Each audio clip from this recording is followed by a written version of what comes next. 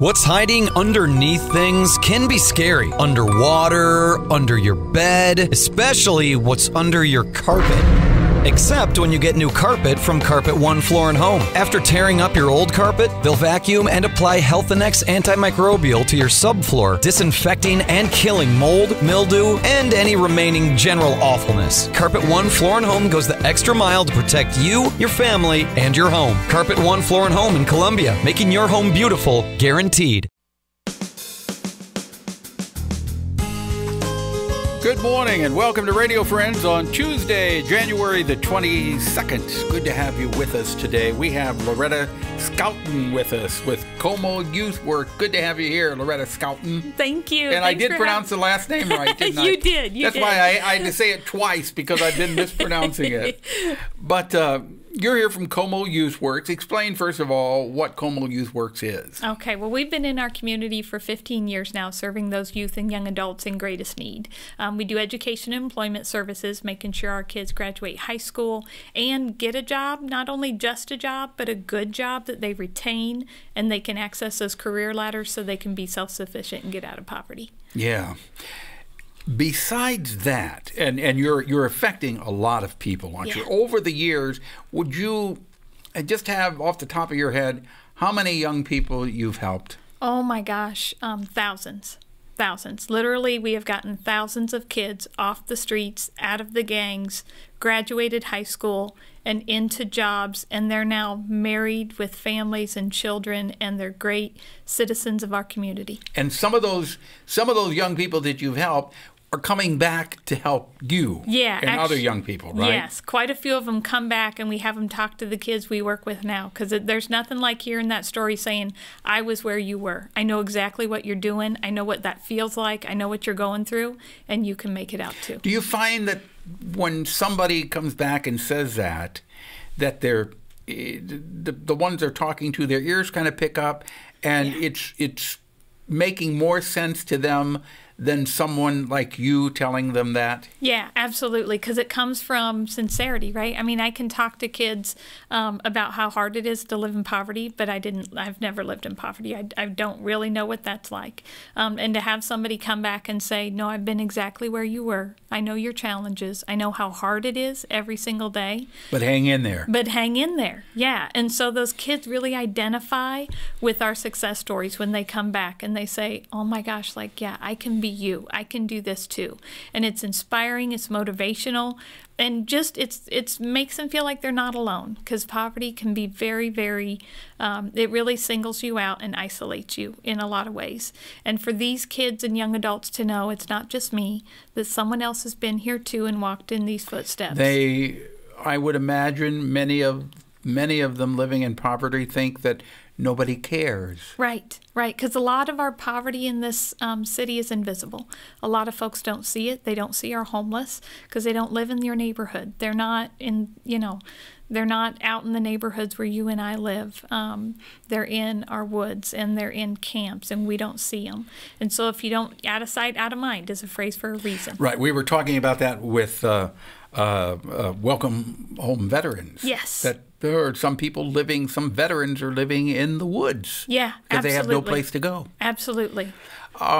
You wanted to talk today a little bit about incarceration in Missouri. I do. Missouri leads the nation. We're the #1 in terms of we are incarcerating our women faster than any other state in our country. Why do you think that is? I think it's our policies. I think we've got a lot. It comes down to our state enforcement policies. If you have a drug addiction, we're going to put you in prison for it, rather than put you into a community-based treatment center where you can get some help and get clean. Are you saying that anyone who has a drug addiction is going to go to prison? I'm saying the second highest crime that we incarcerate people for is a drug addiction. It's either drug distribution, possession, or use. And that's the second highest crime that we incarcerate folks for. And we're incarcerating women, which is having devastating effects on our family. Not to say that our men are any less important. They are equally important. But when you incarcerate the mother of a child you profoundly impact that child's ability to not only thrive in their community, in their school, in their neighborhood. We have foster rates. Our rates of children in foster care are rising dramatically, and it's because we're incarcerating the caregivers. So what is the solution here? So we've got to, partially it's about our enforcement policies. We've got to give people the right help at the right time instead of waiting for them to get too far down that road. So when we see somebody and they need help with a substance abuse issue, let's go get them community-based help. Let's not throw them in the system and get them system-based help, because Missouri also has one of the highest recidivism rates in the nation. So we know once you get into the system, the criminal justice system, your odds of going back to that system are 54%. So you have a better than 50-50 chance that once you're in, even when you get out, you're going to end up back again. Right. Right. And so your odds are stacked against you. So even if you get out and you're doing everything you can, the odds are still against you that you're going to make it. The odds are you're going to go back to that system. So again, community-based help is what we need. Yes. How do we increase that? So one thing we're doing at CoMo Youth Works is building wraparound services. So we have a great location on Faith Street, and we have a big building. And so we've got partners coming in to provide substance abuse services, mental health services. We do those employment and education services. So it's that one-stop shop. There's a reason the Walmart model works. You know, we all go to Walmart because we can get everything we need in one stop, and we need to start providing our treatment centers like that. So you go to one place and you're going to get your substance abuse and your mental health counseling and your employment support and your educational support in one stop. And so you're doing all of that in your building on Faith Street? We're doing that in our building, but we don't provide all of it. And that's where that collaboration piece is so important to building success for these folks comes in. So we've got Burrell coming in to provide they're the experts at mental health services. So they'll come in and provide those exceptional mental health services. What about drug abuse? We've got Phoenix coming in to provide exceptional substance abuse services. So we work with those experts in those fields. Are those organizations providing that service free of charge? They are not. So they're still billing like they normally bill.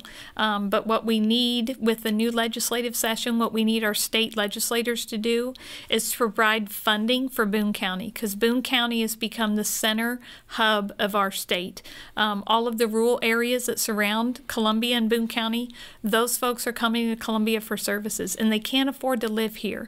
So they're coming from Harrisburg and Hartsburg and Mexico and all these other cities around us to get services. But the state hasn't provided resources for us to appropriately provide that. If people want to help out or they want more information, how they can get involved, what do they do? Give us a call, 573-256-1896, or go to our website at comouthworks.org. CoMoYouthWorks.org. Yes. And that'll give you all the information you need. You can get involved there. You can make a donation there. You can make a donation of your time and effort if you want to. Yes. Loretta Schouten, thank you so much for coming by, and please come back again, will you? I will. Thanks for having me.